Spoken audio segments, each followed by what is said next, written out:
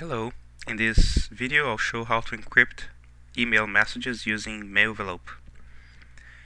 Encryption is the process that scrambles a message so that it's not legible to anyone looking at it. And with encryption, a sender can send encrypted email messages, and the receiver has a way to recover or restore the original message. But the internet is not a secure medium, and anyone looking at a traveling message there, a traveling email message, will not be able to figure out the original message. In this example, I'll use Mailvelope. Mailvelope is an open source project that uses PGP, Pretty Good Privacy, which is a standard security protocol.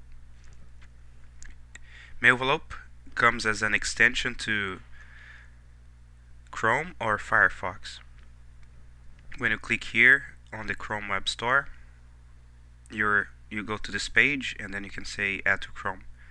In this case, I already have it installed. This icon here appears, and then you can click on it and say options and generate key. The notion of the key is a key or a key pair is something that actually scrambles or encrypts the messages. You have the notion of a key pair with a public and a private key. A public key can be freely distributed to anyone, and you can send to your friends or to anyone.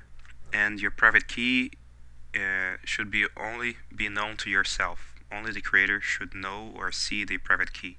You should not expose it by any means over the internet. So I'm going to create here a key pair.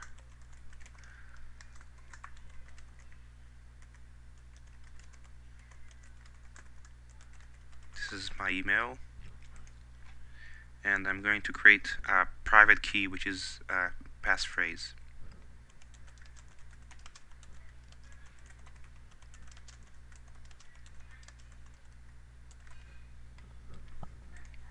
And now it's generating the key pair. And here's the message saying that the key pair was generated. I'm going to click on display keys, and here is the new key pair. Here are the two icons representing a private and public key. If I click here, click on export, display public key, this pop-up actually shows the public key. This whole text here is the public key just generated now. Okay, so I'm going to import the key of a friend of mine. That is because I want to send a message to my friend called Gustavo, so I'll get his public key. So I'm just going to paste here Gustavo's key, Gustavo's public key. Click on submit, just says that the public key was imported. If I click now on display keys, I have Gustavo's key here. So I'm going to go to Gmail. This is Gmail for Robalto. I'm going to compose a new message to Gustavo.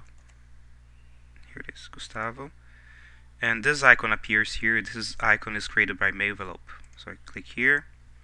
I'm going to say, hey Gustavo, this is a secret message. Okay, I'm going to click on this lock icon here. I'm going to say, here's Gustavo's name. I'm going to say add encrypt for Gustavo, and you see now it's all scrambled here. That's the PGP message. I'll click on transfer and on send. I just sent the encrypted message to Gustavo. Now let's look at the other process, the other way.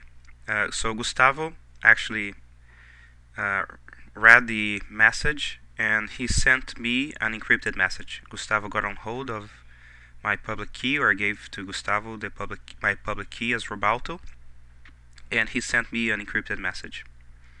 So now I'm going to open Gustavo's message, and with Mailvelope I have this icon here. I'm going to click. I'm going to type my private key, which was my passphrase, and click OK. And here's the unencrypted or the decrypted message sent by Gustavo.